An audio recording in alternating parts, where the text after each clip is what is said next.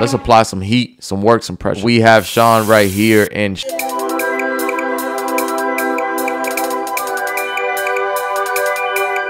all right, so we're about to start combing Sean's hair out. And for me, I am a believer that there are two types of wavers. Clearly, Sean is not an elite waver, but he is a natural waver, and natural wavers can still rock it. Elite wavers are more so a group of people that are fully committed to hours and hours of brushing their hair in whatever type of way that they want.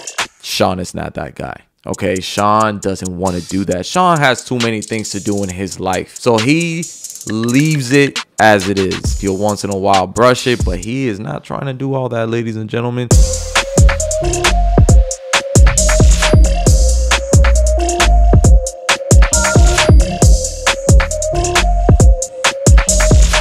The most important part that we're focused on right now is clearing down the canvas. In the case of Sean, because he has a loose curl, we started off with a 3.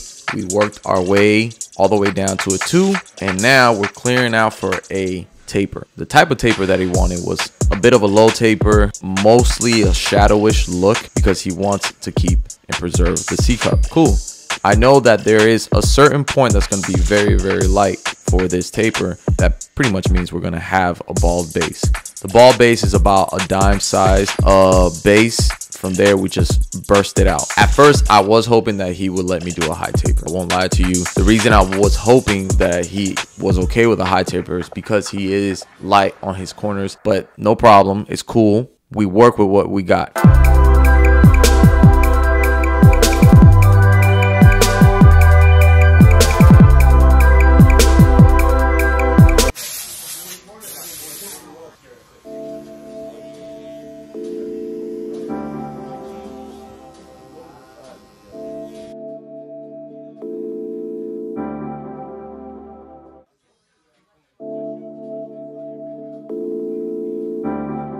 Now that we've made it up to this point, boys and girls, PPP. I want you to drill this into your heads. PPP. Do you know what PPP means? Let me tell you what PPP means. Preparation promotes precision. I want you to understand that if you want to have as many sharp lines as possible, you want to be able to prepare yourself to that. You want to be able to put yourself in the right place to execute properly. And when I say this, I want you to understand I have many different ways of preparing the area to be lined up. This is just one of many. I do it with the intentions of not only having precise lines, but also making the client comfortable. I don't like to use too much of it. That's why I cover the client's face. There are people that don't cover the client's face, and I'm not, trying to point people out. That's not my, that's not my approach right here. It's more so just letting you understand that when you use hairspray on a client, if you use a lot of it because you want to have the most sharpest lines, especially if it's to promote your business, your cuts and all, that's cool. Just understand that, the client and the experience is as important as the final product.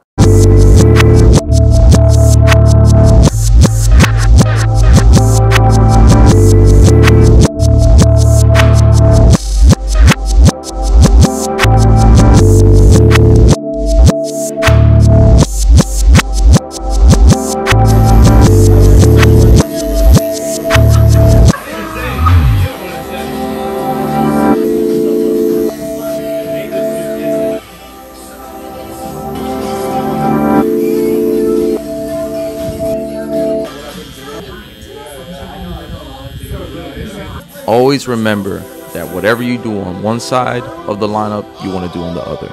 You want to draw out what your reference points are. I like to look at the eyebrows. I don't just rely on the eyebrows.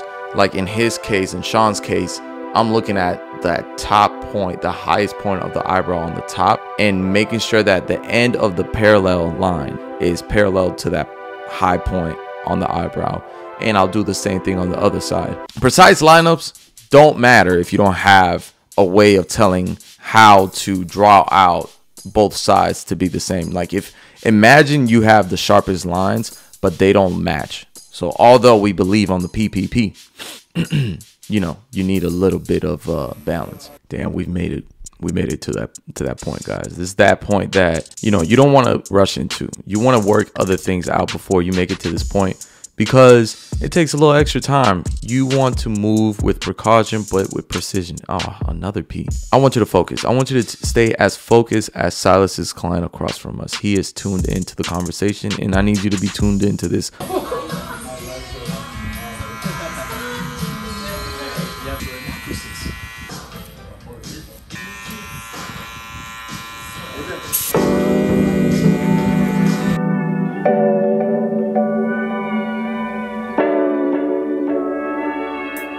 Now, I don't think I've mentioned my VIP service that I've been doing lately at the shop.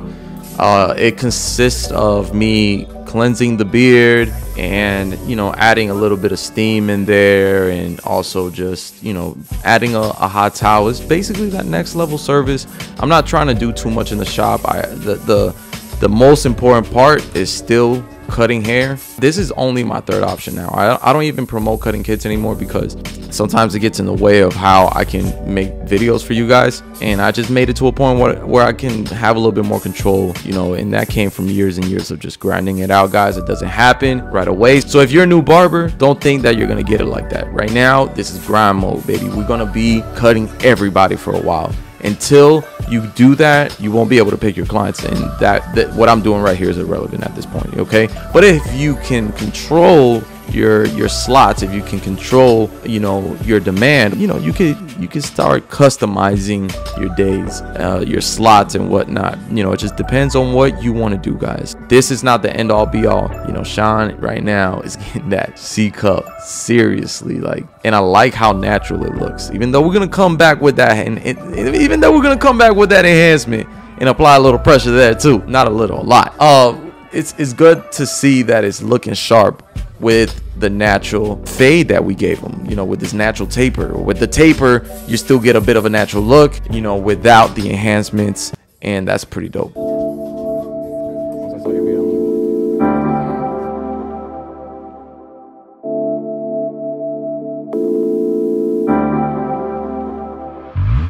Now, another area that needs pressure applied is his eyebrows. As you can see, Sean has some caterpillars, and the only reason I'm calling them caterpillars is I myself had caterpillars, and I know the feeling of having caterpillars. Sean is just the next level of that. So shout outs to Sean and the caterpillars. We are lining it up. My trimmers are not zero gapped, and because they're not zero gapped, I can use any angle with them to line somebody up. It's a light lineup. I don't try to be too precise with it. I know that I'm gonna come back with the razor, guys, and that gives me the ultimate precision. Become comfortable using your razors. If you don't, you're just missing out on precision. Remember the whole PPP thing.